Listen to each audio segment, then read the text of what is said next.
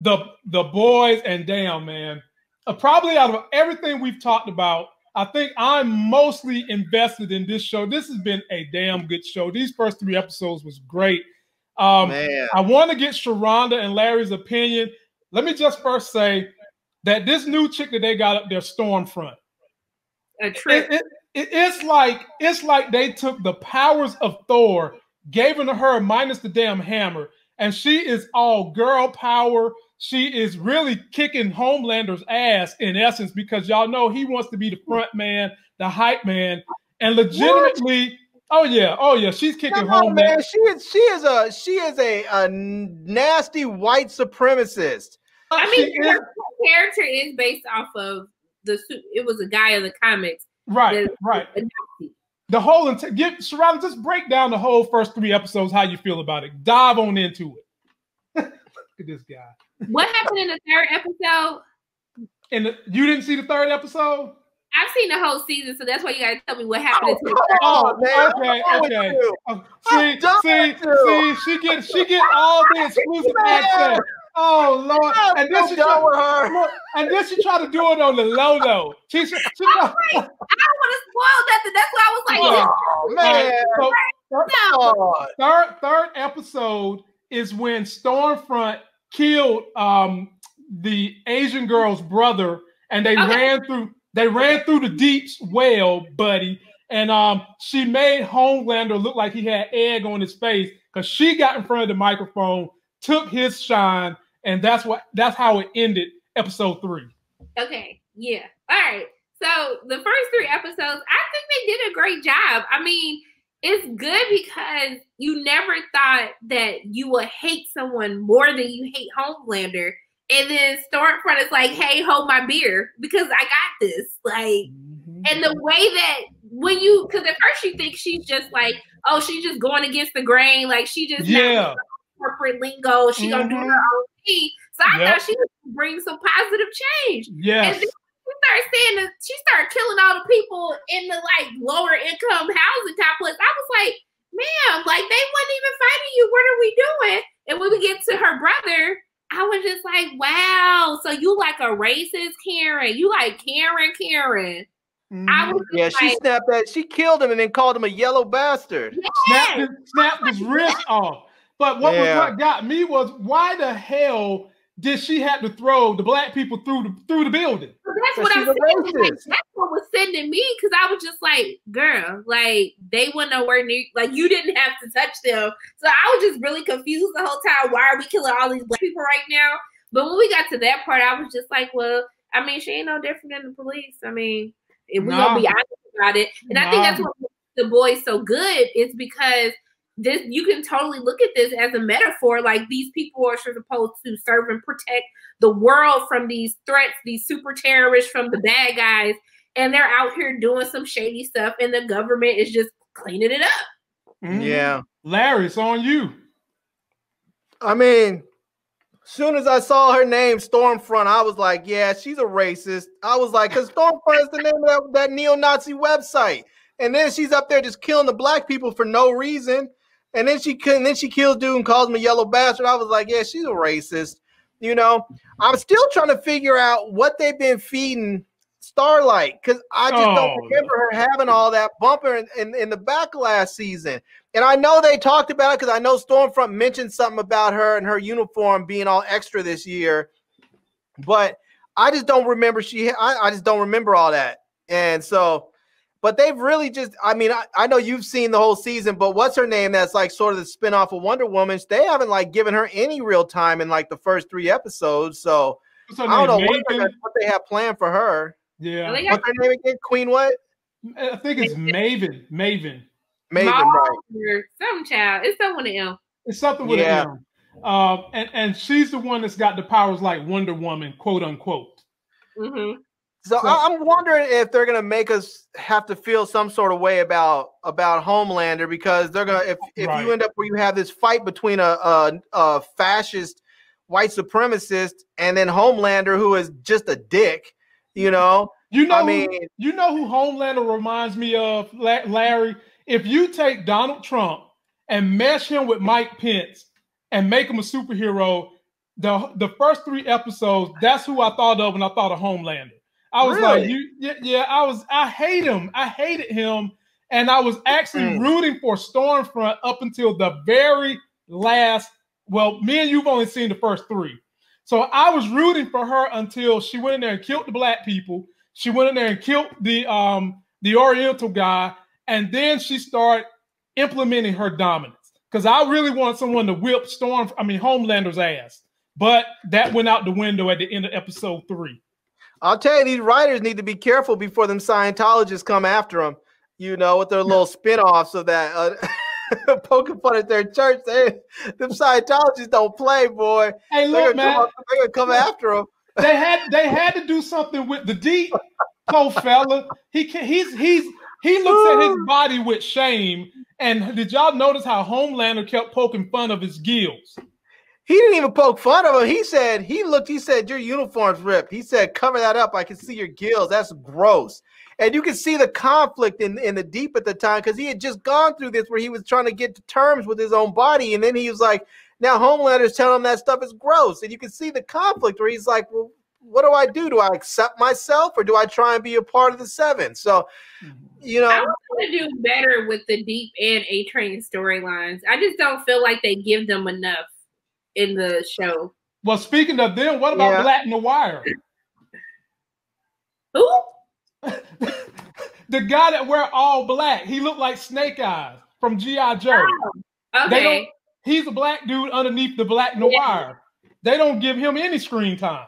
I thought you said Black McGuire. I said, who's Black McGuire? Now, here's one thing. If you guys haven't noticed, is that Mother's Milk t-shirt game is on point. Yeah, Yeah, dude's shirts are on fire every episode. Yeah. Wait, who? Mother's Milk. The black dude that's with Butcher and the crew. Yeah. Liza. Okay. Yeah.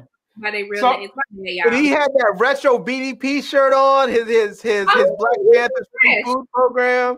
He be fresh. Yeah, man. I just want them to do better by those characters because I just don't feel like it's one of those things when you have a show that has way too many people on it because you have all the suits like a part of the 7, and then you have everyone that's a part of the boys. It's just hard to really delve into like these different characters. So that's like my one critique of season 2. I wish they would have done that because it's hard, especially when you're introducing new characters on top of that. It's just a little hard to balance the screen time. No, I agree because they all, when they're on screen, they all seem like they're very important in that moment. And I wish they all had more time so that we can get to know them. And I mean, some of these cable shows, I know they run like 10 episodes, 8 episodes, sometimes 12. I really feel like this is one of those shows that could have been a full like network TV season, a full 22, 24 episodes, and we would have been fine with it. Yeah, because you would have had the opportunity to flesh out more of the stories, get even a little deeper into each character. But in episode 3, now Sharonda, you know, I'm trying to take her back to understand the moment we're in. Since she hasn't seen the whole season already. Yeah. Now, she knows what I'm about to say. One of those special Negroes. Yeah, man. And Larry, get this. She ain't even light-skinned, Larry, and she getting special privileges. I know. You know? You know what I'm saying? Put us dark-skinned brothers on. You know what I'm saying? I'm saying, who'd you give a massage? Harvey Weinstein? You know? I hope not. Damn, I hope not too. But anyway, did you notice how something was wrong with A-Train? He was going dizzy. And Larry, I'm kind of speaking to you, but Sharonda at the same time. Is there something that's going on with Compound V that could be, you know, a side effect that they didn't warn people about? Is there something that could be a snafu in their powers? Highlight that for us, Sharonda, from what you saw in episode 3. No spoilers. She can't even do it. She's like, my mind's it's too blended together because I've seen it all. I would just tell you I wouldn't look that deep into that. Okay, never mind. Well, Larry, don't need to answer that question. Last thing I want to know, the relationship between Huey and Starlight. Are either one of y'all feeling that relationship? Do y'all feel like that's a good part of this story? I'm more interested in the French dude and the Asian super chick. That's what I'm saying. Like, yeah. I mean, I want them to be together, but it's just like there's just more people that I care about than their characters. So I'm just like, yeah. There's one thing I'm curious about her is how did she go from being like caged up and basically a prisoner to all of a sudden now she's got her eyebrows done, her skin looks all nice and refreshed, like she's been using some, some oil of Olay or something. I mean, she looks like she's like straight on point. How'd that happen so quickly? She's a superhero. Okay. Then how'd she ever get bad? They probably been trying to help her like be incognito, like, hey, we're all wanted now, so you need to look a little bit normal because you're definitely gonna throw this off. Maybe so. I am curious to see what's gonna happen with those two, and I'm curious to see what's gonna happen with little dude that looked like little Brightburn baby. I forgot the little boy's name. I don't know nobody. I know who you're talking about. The son, yeah man, because it looked like he was about to give it to Homelander when he pushed his mama. Okay, so y'all saw when he pushed him off the roof. Yeah. Okay. We saw that. We saw that, and we saw Homelander get into it with his mother, and Homeboy pushed Homelander to the ground, and his eyes turned red on her. I was about to say, he was like, square up right now. Yeah, he did. I'm sick of you. Square up, because then nobody invite you. We didn't tell you to come here. We were minding our own business. What are you doing? He was like, first he was like, I don't want to be this, but man, when he touched his mom, he was about that business.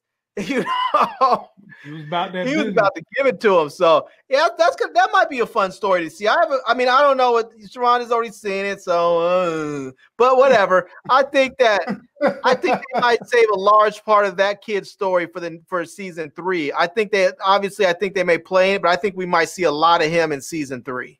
Well, they're also introducing a new character. They're introducing the Captain America character in season 3. Oh, are they really? Okay. Yeah. The first suit from Compound V. Okay. Because you knew sooner or later that Compound V thing was going to start making the rounds, putting more superheroes out there on the streets, Larry. You knew it was going to happen. It was just a matter of how are they going to let that story play out. And so I'll finish this. I'll table this discussion with this. Sharonda, you've seen the whole thing. So on a scale of 1 to 10, 10 being the best, how satisfied were you with this whole season? I'll give the season an 8. Okay. I think that they do a really great job with Stormfront and taking, because you hate Homelander so much, you just don't think that there's anyone worse than her. And I really like what they do with her storyline. Just my main issue with the boys is always we don't focus on the diverse characters that much. A lot of the supporting characters, they're kind of just brushed into the wayside. And that's the main problem that I have, because I think the boys are some of the most interesting characters, even more so than the suits. And we don't spend enough time with them, like delving deeper into their backstories. Okay. And Larry, so far from what you've seen, what do you hope to see going forward for the next couple of episodes? And Sharonda, how many episodes is this? 8 or 10? 8. Damn. So Larry, what do you want to see going forward based on the first 3? I kind of want to see. Somebody mentioned in the comments that says they think Huey's going to drink some of that Compound V, and I kind of want to see a regular person take some Compound V and see what happens to them. And see if they're going to end up becoming like a Captain America, in defense of everybody else, and see what goes down with that. And because it could be really interesting if that happens. I don't know if it is going to happen. Sharonda could tell us, but whatever, and but I'm curious to see if regular people end up getting some Compound V and taking it, and what happens with it. So. Oh, go ahead, Sharon. I'm sorry. 8 episodes? It is 8 episodes. 8, damn. I would like to see the boys and regular people figure out a way to hurt the suits. I want there to be some kind of a weapon, some kind of a kryptonite. I want them to be a way that they can punish the suits when they need to without having to become superheroes themselves. And I want them to continue to delve into some other people's storylines besides just the superheroes. I want them to delve a little bit more into some of the boys' backgrounds, but I also want to see somebody come up with something that can just hurt the superheroes going forward. Maybe I have to wait the next season for that. Go ahead. I think there has to already be something, because what's his name? Giancarlo Esposito, his character, he is so calm when Homelander came up through there. Dude was just so calm. Right. Like, it was almost like he was just saying, you little boy, if you don't step up out of here, I'm going to have somebody give you the antidote and turn you regular. Now, Larry, it was almost like he had that vibe on him. I had that vibe from him too, as if he's a superhero or the godfather of all superheroes somehow, some way. And because, you know, anybody who has Superman's powers, you ain't just going to say what you want to say the way he said it. So I'm thinking to myself, maybe he's got either some power or he's got a button and there's a chip in Homelander's head that he can press and blow him up or something. Yeah, it's going to be interesting to see how that plays out. We'll see how it goes. Sharonda could tell us if she wanted to. Yeah, Sharonda's one of those privileged Negroes. You know, some of us don't get the privilege. Yeah, she's special. You know, her teeth whiter than ours and shit. You know, so I can't. She's worried about all these all these Mocha Laka mixed chicks up in here, and she's up here special. You know, very much so.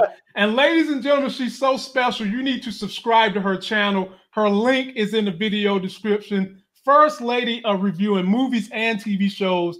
Really hard job. Subscribe to OG Larry's channel. His link in the description. Of course, subscribe to mine. That's going to do it for this show, ladies and gentlemen. Be sure to go show Sharonda some support so she can keep coming back and antagonizing and terrorizing the hell out of Larry. That's why he's losing the terror, ladies and gentlemen. Because Sharonda be pulling that whip out on him. Tow. Don't forget to like our videos, comment, subscribe. Until Wednesday when we go live with E-Man. Wakanda forever too, y'all. Wakanda forever, my sister Sharonda. I almost forgot.